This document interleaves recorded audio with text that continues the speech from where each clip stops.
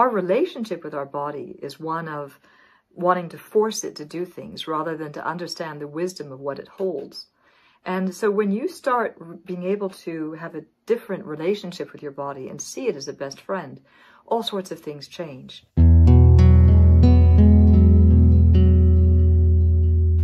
So let me share with you about what it is to read your body. Now, how the body, I'm going to take the scarf off because it's cold in Paris where I'm living and I need to have that scarf to keep warm. But how the body works is this. You have the head, which connects with the body through the neck. And the neck is what connects the mind with the heart.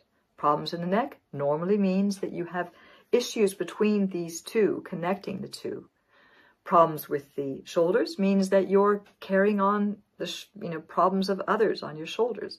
Byron Katie says that there's 3 types of business. There's my business, there's your business, and there's God's business.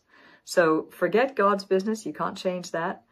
Forget other people's business, you know you can't change them. Focus on your business and your shoulders will lighten.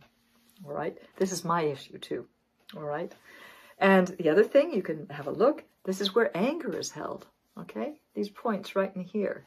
And I'm going to stand up to show you the rest. You have fear in the solar plexus. If the solar plexus is tight, this is where fear is. That means you're not trusting the world. Down here, you have the fear belt. That means that that's also where fear is held. Underneath the ribs on either side, oftentimes is your past. The left side is your past. And this is areas on your right side is areas of where you're going to be going. Fear of the future as well. Now, issues with your arms. If your arms are hurting or your hands, we use our arms to give back to the world. So normally it has to do with issues and problems you have with work. Our legs, this is very interesting. Our legs are what connect us to the earth. So if you have problems with your legs, you have a hard time standing up for yourself. It's funny how we use these expressions in English and don't even think about it. The feet act like conductors that connect you with the most powerful source of energy there is, which is the planet. Problems with the feet is oftentimes not trusting the earth under your feet, okay? And making sure that that is also okay. Problems with the hips. You're not just having to walk forward, right? Sometimes the hips say, hey, you can move to the side sometimes. You can also move back.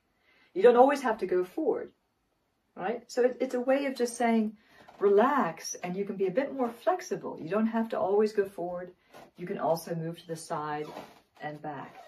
So these are ways that you can start understanding where the issues are in your body. Oh, the back of the thighs. That's always fear. That's always fear. Fear of trusting the earth.